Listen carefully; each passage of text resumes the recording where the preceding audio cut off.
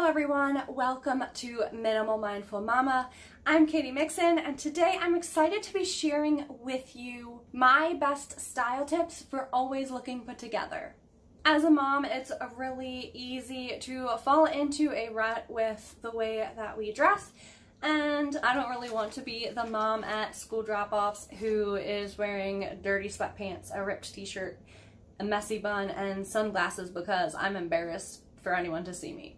Of course, because I am a mom, I need ideas and tips that are really easy to pull off and things that aren't going to take me a long time to achieve or to plan.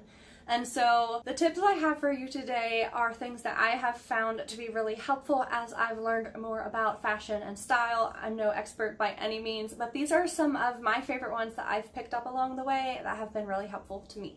If you're new here, welcome, and please, everyone who is watching, leave a comment down below and let me know, are you the kind of person who goes for easy style tips where you can just roll out of bed and throw something on, or do you like to spend more time on how you look?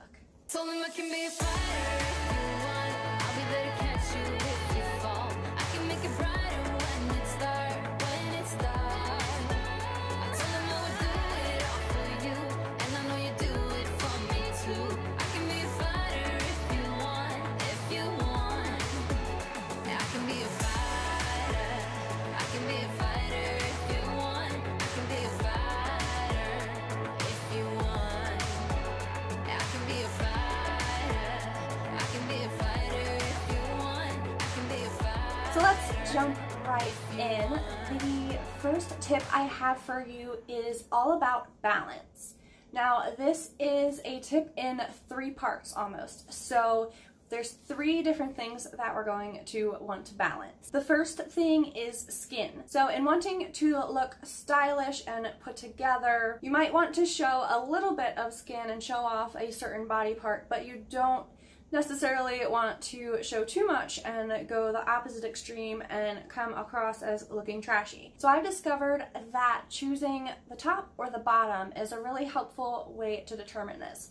So if you are wearing a shorter skirt and showing off a lot of leg, you might want to be more covered on the top and have a more conservative neckline, such as a crew neck or a mock neck or even a turtleneck. This also helps to draw the eye to your legs that you are showing off with the shorter skirt, and altogether creates a very balanced and put together look. And vice versa, if you have a lower neckline and you're showing more skin and perhaps some cleavage up here, then you're gonna want to be more covered on the bottom and have a longer skirt or jeans or pants or something, so that again the eye is drawn to the part that you're showing off, but it's not too much skin anywhere and you overall have a balanced and put together look. Now the second thing that you're going to want to balance is the bagginess. So again, looking at your top piece and your bottom piece. If you have a really baggy top, you probably don't want to pair it with a baggier pair of pants because it takes away from your shape and it can make you look bigger than you actually are. So if I'm wearing a baggier sweater, I usually like to have a more form-fitted item on the bottom, such as skinny jeans or a pencil skirt or something that's more structured on the bottom. And then if I'm wearing something flowier on the bottom, like wide leg pants or a poofier skirt, then I'm going to want to pair that with something that's more fitted on the top. And that way it gives my body some shape, but then you're avoiding the opposite extreme of having something fitted on the top and on the bottom, which can be done well, but unless you are dressing that way for a fancier event, doesn't always look as planned out or put together as having that balance of a baggy with a form-fitted item. And the third thing that you can balance is your level of fanciness. So I don't know the exact style terms for these things, but I found that if I need to dress something up or down, that by pairing it with an item on the opposite end of the spectrum as far as fanciness goes can do the trick. So for instance, I'm sure many people have seen the trend of the like rocker girl tee or the band t-shirt, and that's definitely more on the casual side. And so you can pair that with a jacket or with nicer jeans, and it ends up looking very put together and stylish. Or if you have more of the distressed, ripped up looking jeans, you can put that with a nicer blouse, and that way it looks intentional and not just like you don't have any nice clothes. So I found that by keeping those three things balanced in my outfits, I feel a lot more put together, and I think my outfits look a lot more stylish. Secondly, I think it's really important to try to find your colors. So go through your closet and pull out the things that you feel great about yourself every time you wear. If you have that one dress that you just feel amazing in, or perhaps it's a sweater or a blouse or any item that you just think you look really good in and maybe you get a lot of compliments on every time that you wear. And then take note of those colors, because this can be a really good clue to help you figure out which colors are flattering to you. Now, there's a lot of science behind the different colors, and there's autumns and winters and springs and summers, and there's different color personalities, and I'm sure you can find lots of things if you want to delve in deeper. But I found that for me, I can kind of go off the colors that I gravitate towards when I'm out shopping, and the colors that I always feel good in when I wear them. Knowing which colors flatter you best can be really helpful in helping you feel put together and look more confident to others. This is also important when it comes to accessories. So for the longest time, I thought that I was a silver person, and I've discovered within the last 2 years or so that I definitely prefer gold jewelry. So once I discovered that, it really helped me to narrow down my choices when I was shopping, as well as to always feel like I could put on a necklace and just feel like it took my outfit to the next level. So if you don't already know that, you can put some thought into that, and that can apply to a lot of different areas as well besides just jewelry. If you know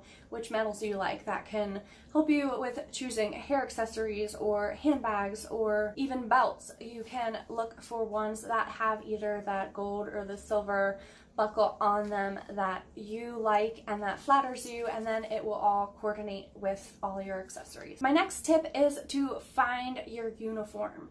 Now, for a style tip, this can sound a bit odd, as don't you want to be stylish and wear a lot of different things, but I found that it's really been helpful for me to come up with a basic uniform for different seasons of the year.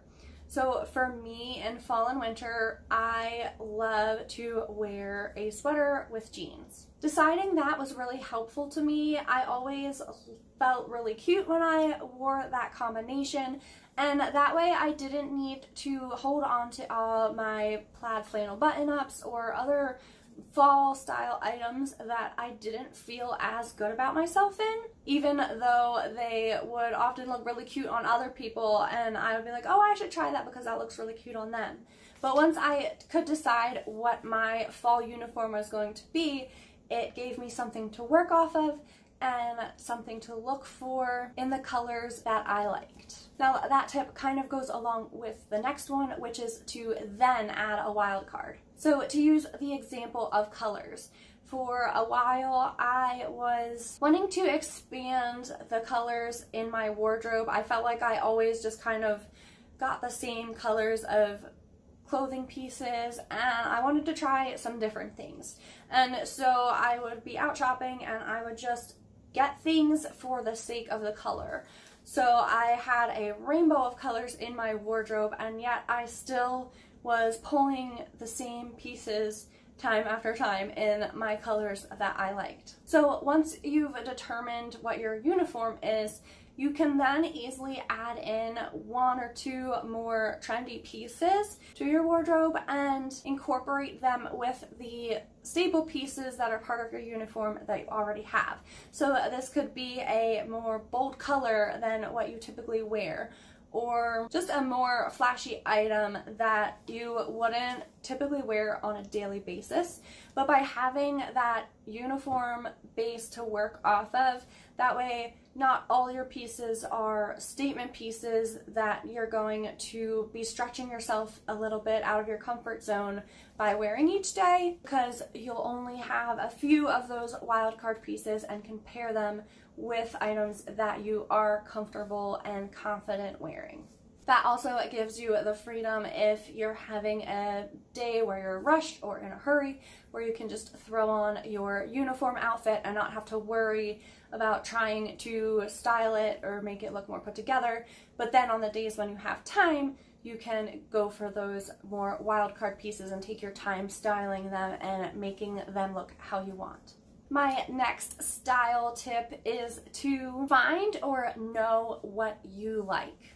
So going back to my uniform example of the sweater with the jeans, for the longest time I would see on Pinterest all the adorable fall outfits with the button-down plaid shirts or the plaid thick scarves, and I just loved how it looked, and it looked so cozy and so stylish.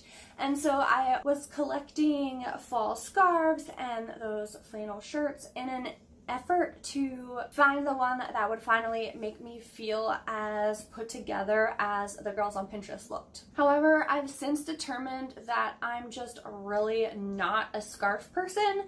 I don't really know what to do with scarves, how to tie them. I never really knew how to wear them in a way that I liked. They were always getting in my way, and I just really didn't like the feeling of the scarves around my neck. Once I was able to realize that I'm just really not a scarf person, but I am very much a sweater person, it made it a lot easier to stop shopping for that perfect scarf that was somehow going to magically make me like scarves, and to just focus on curating my sweater collection. I feel much more confident with my outfits now, as well as much more comfortable, and so I definitely suggest that you determine the things that you like and not necessarily the items that every woman is supposed to have in her closet. Another example of this is I've heard many times that every woman should have a white button-down collared blouse in her closet, and I've tried having those blouses in my closet now and again, but I've never really found a use for them, and they've never really suited my personal style. And so that's a rule that I've just chosen to ignore in my own closet, as I have other staple basic pieces that I do love and wear that I feel flatter me much more than the items that every woman is just supposed to have because she's a woman and has a closet. This can be applied to any number of things. I'm sure we've all heard fashion rules about things that we're all supposed to have, from blouses to blazers to shoes to who even knows. But you need to go with what you love and what makes you feel good, and the more you're able to hone in on your own personal style, the more stylish that you'll actually become. Just following the trends of what everyone else has and everyone else is wearing, that's not fashion. That's not knowing how to style something. That's just wearing what everyone else is wearing. And not that we are all trying to be fashion icons, but all the great fashion icons never really wore what everyone else was wearing. They always pursued their own personal style and their own tastes, and a lot of times were very shocking and revolutionary in what they wore. They didn't just follow the norms of what every woman of their time wore or had in their closets. They were always pushing those boundaries, and so being able to hone in on your own personal style will do much more for you than trying to purchase everything on a made-up list. And my final easy style tip for you to always look put together is, as Butterbean says in Butterbean's Cafe, don't forget the fairy finish. And now all we need is a fairy finish. It's such a cute show. My girls love it. Anyway, always remember to accessorize. So after you've put on your outfit, adding a few accessories can really just take it up a notch and complete your look. So again, knowing what you like and what your style is really important. So if you're a scarf person, or perhaps you're an earrings person, or a necklace and bracelets person, or maybe you love hats and handbags, whatever it may be, those finishing touches can really make all the difference. You don't want to overdo it, so you wouldn't want to do a hat and a scarf and a belt and jewelry and sunglasses, etc. But having those few little extra items that you enjoy wearing and that suit your personal style can really level up your outfit and make it look much more intentional and put together. I've found that even some of my worst thrown together outfits, if I just put on earrings and a necklace with it, which are my personal favorites, that outfit looks like I planned it and meant it to look that way, instead of like I just rolled out of bed wearing these sweatpants. I did want to quickly show how many items that I wore in this video. As minimalists, we are trying to narrow down to only the items that we love and use. And this is why finding your style is so important, because you only want to have things in your wardrobe that make you feel confident. So I have 12 items that are tops and pants, and then I have a hat and 2 handbags and 3 pairs of shoes, as well as the scarf that I wore, which I actually don't use as a scarf, but as art, as a wall hanging. So it is totally possible to have great style and also have a minimal wardrobe. So those are my favorite easy style tips for always looking put together. If you enjoyed any of these tips, please like this video down below, and don't forget to subscribe to my channel. And you can hit the little bell button so that you'll get notified every time I upload a new video. I love sharing about minimalism and motherhood, sustainable living, and living intentionally. So if these are topics that interest you, be sure to subscribe so that you can continue to see my videos, which come out on a weekly basis. You can also find me on Facebook and on Instagram at Minimal Mindful Mama. And if you've made it this far, be sure to comment down below and let me know which of these style tips was your favorite or will be the most helpful to you. Thank you so much for watching. Happy styling, and I'll see you in the next video.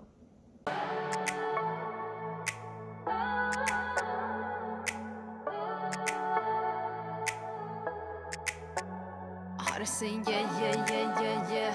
I wanna na na na na now. Yeah, yeah, yeah, yeah, yeah, yeah.